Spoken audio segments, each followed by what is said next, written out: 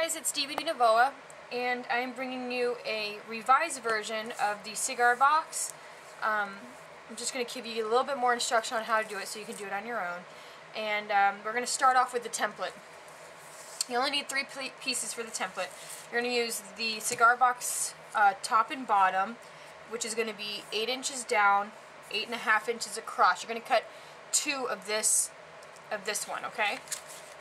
Let me take these apart so you can see these. Okay, the next piece you're going to do, it's going to be 7.5 inches across, 1 inch down. These are going to be your right and left sides, top and bottom. And then your last piece is going to be 8.5 inches long, 1 inch down. You're going to cut 4 of these. This is going to be the top of the box is front and back, and the bottom of the box is front and back. You're going to cut 2 with holes and 2 without the holes, okay?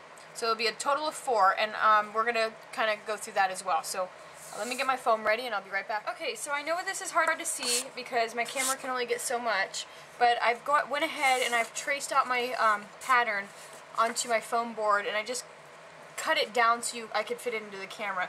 The foam board that comes from the dollar store, I'm not exactly sure the size of it, but it's the big piece of foam board. So anyway, you can see I did the 2 top and bottom pieces. I did the 4.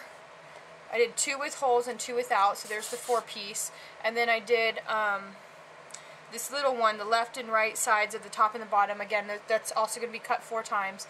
And there's these 2, and then that makes 4. Okay, so I'm going to use my, I've got a cutting mat I'm going to use, and I'm going to use this as well. It's a rotary cutter, and that's just to get all my lines and cut this out. So I'm going to cut it down, and then I'm going to bring it to you again, and then we'll just continue on making our box, okay?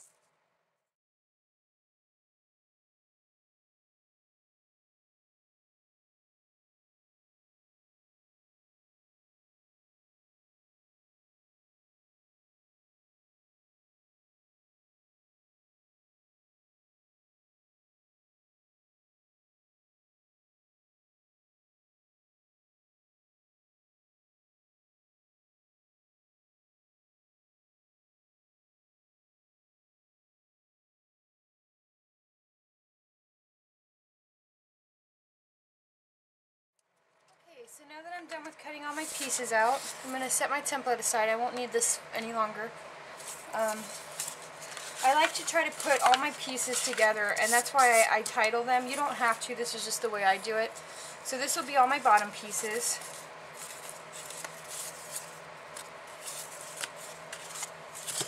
And then this side will be all my top pieces.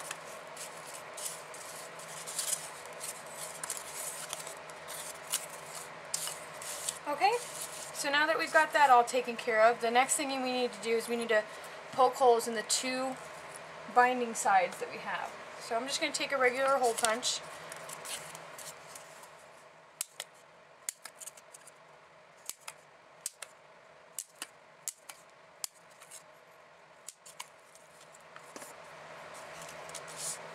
You can also use these to 3D or pop up your artwork as well.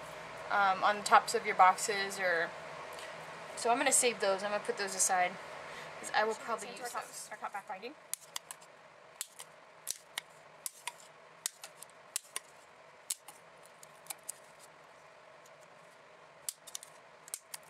Keep your hole punch handy because you're going to need this throughout the rest of the project, and that's just to re-punch our holes as we attach papers. So you want to make sure that you keep this handy. I'm just going to put it right here. Okay, and then the next thing we're going to do is our paper. So I'm going to go ahead and set this aside, and I'm going to, you know what, I can see right here, there's a little bit, I'm going to cut that. I'm just going to use my scissors and cut that little piece off there. Okay, so let me go get my paper. Okay, so for this project I'm going to use the Cirque paper by G45. This is a double-sided paper. You'll need 4 sheets to complete this project. You'll need 4 12 by 12 sheets of paper. Okay? So let's go ahead and get started. I'm going to work on the top part first. So I'm going to move my bottom pieces all aside. And I know that I want my top piece to have the circus title in it. So I'm just going to line it up.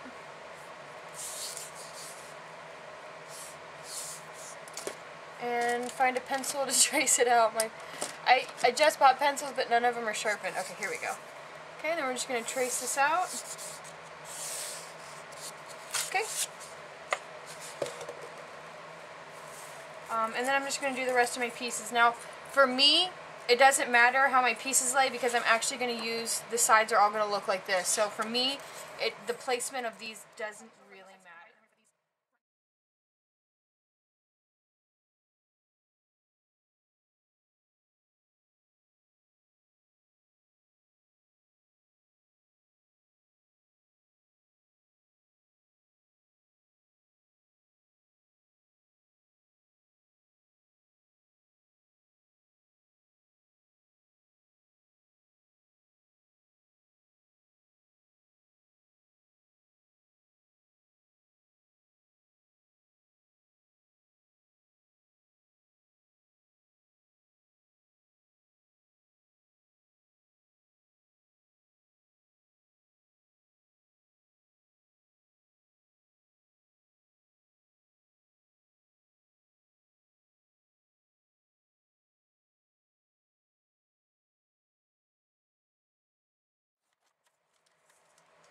Okay, and we're going to do the same thing with the bottom pieces.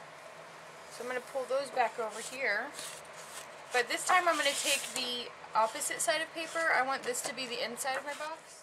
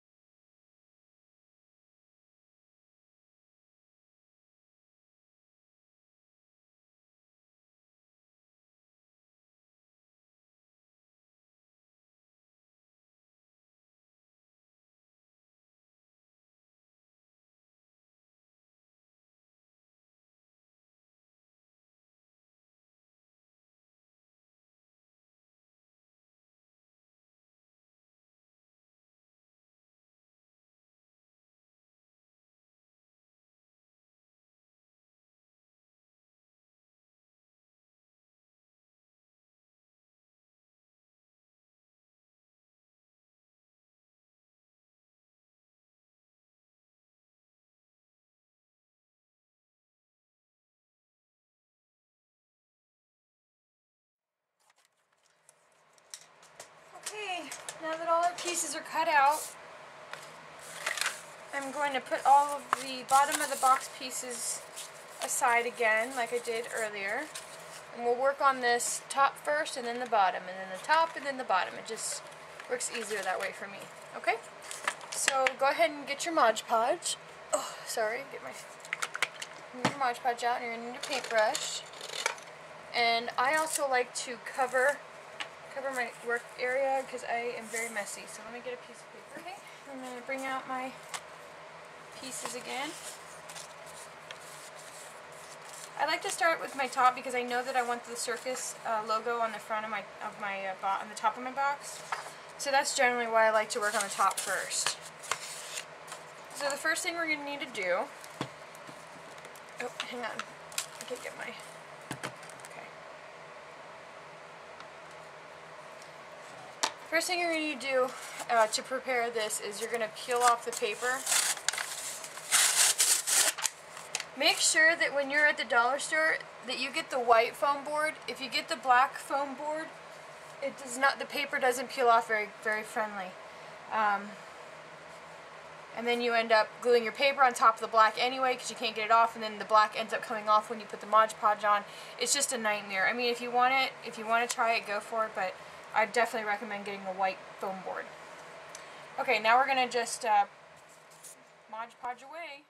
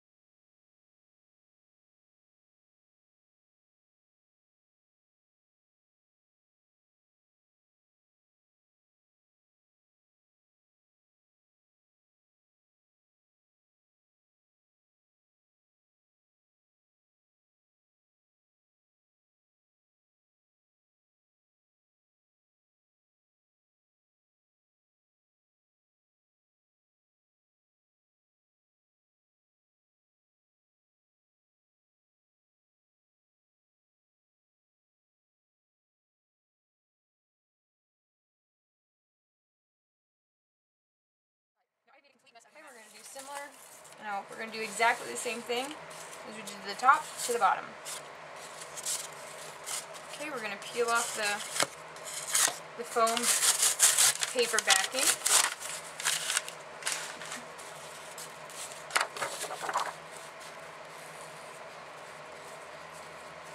And I want the inside of my box to all be the same, so everything will be this.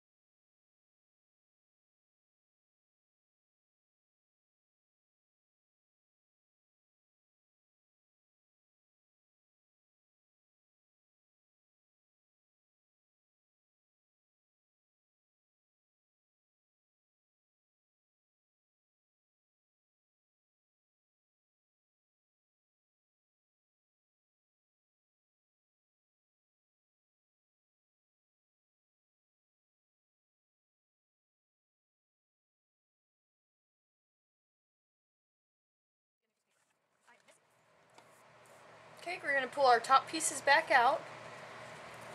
And they should be pretty much dry. The first thing I like to do is just go around and make sure all the edges are trimmed down. See how that one's got an edge on it? Makes it too hard and you've got both sides.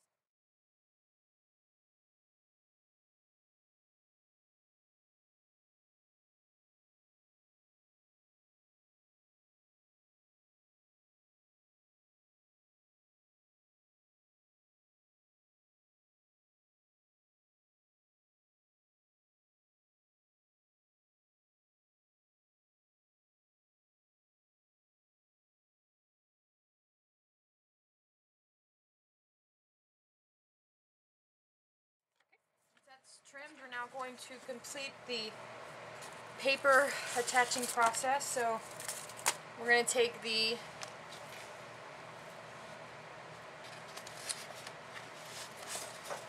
second design paper, because I want my inside of my box. I know this is the outside. Oops, sorry. I know this is the outside of my box. I want the inside of my box to look like this. So we're going to prep this paper.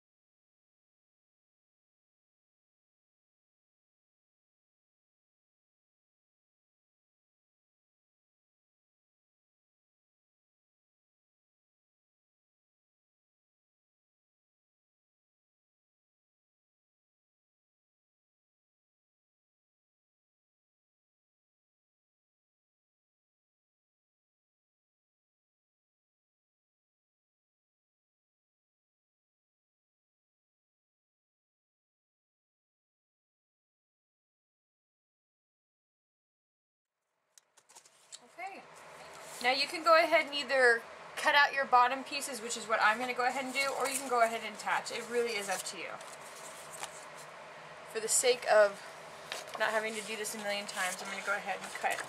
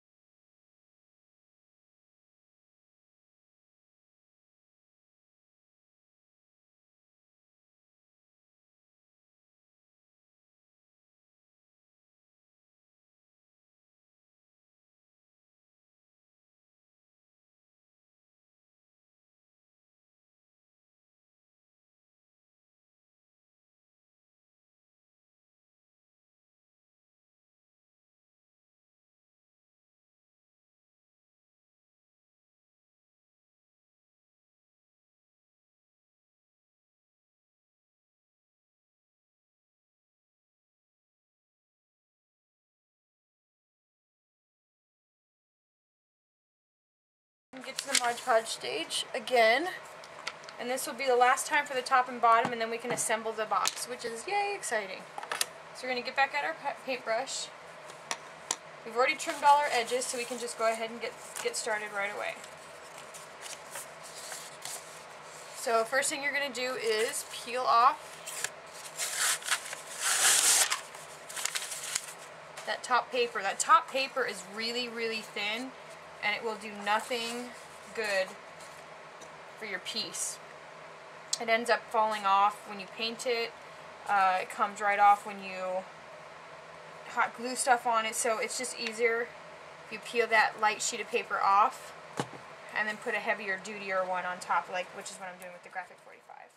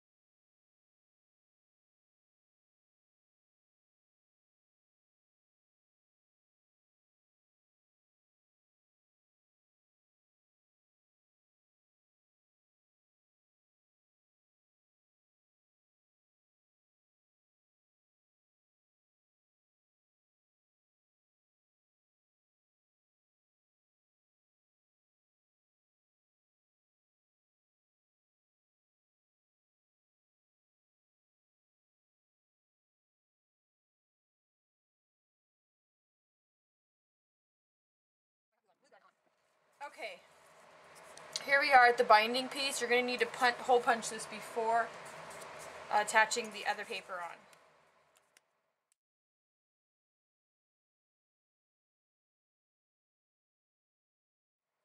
Okay, and then we're going to continue on with peeling the paper off.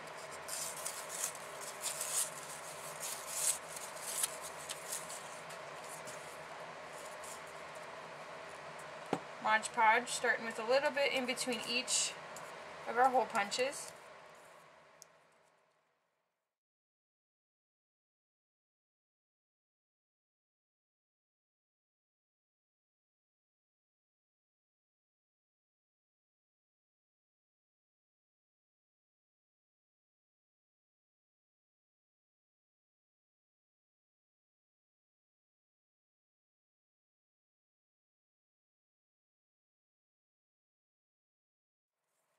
Okay, we're going to set this aside to dry. We're going to pull back our top pieces. And I've just got Mod Podge everywhere.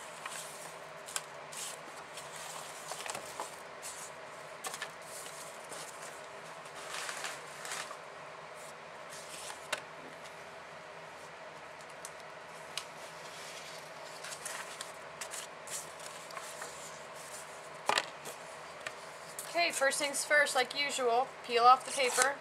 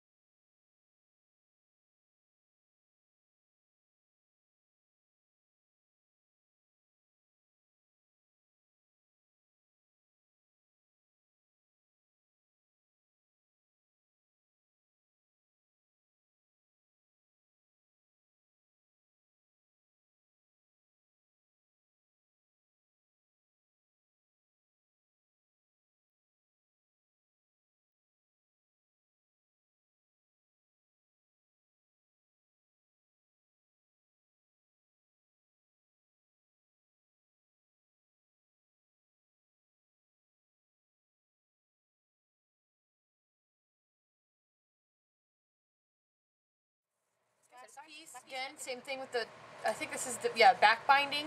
We're going to punch each of these holes out with our hole punch.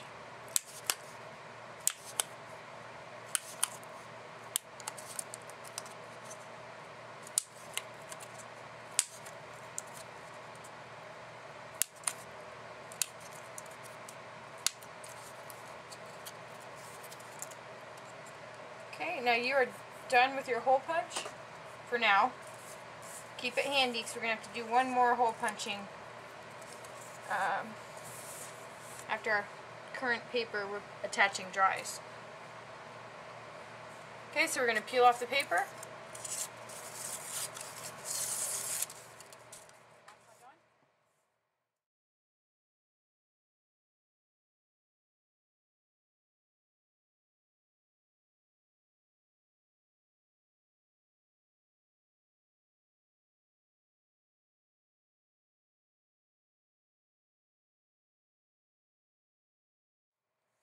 Okay, and then we're going to set it aside to dry. Okay, so we're pretty much done with the Mod Podge. You might have to do a few touch-ups. You can go ahead and look through your pieces right now to make sure if you need to do touch-ups. I'm not going to worry about it too much right now because the hot glue is also going to help keep your paper together to your foam. So let me go wash my brush. Okay, so by now, if you turned on your hot glue gun when I cued you, your hot glue gun should be all ready to go. I just got to move my scraps out of the way real quick so I can get to my...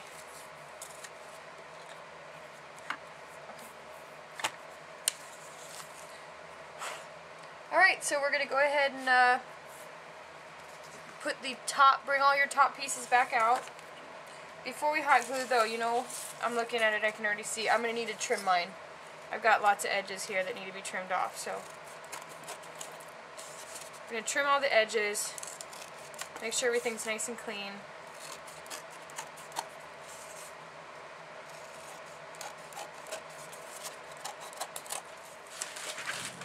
We need to make our last hole punches for the binding. So we're going to do that real quick. And then we're ready to go. We're ready to put this together.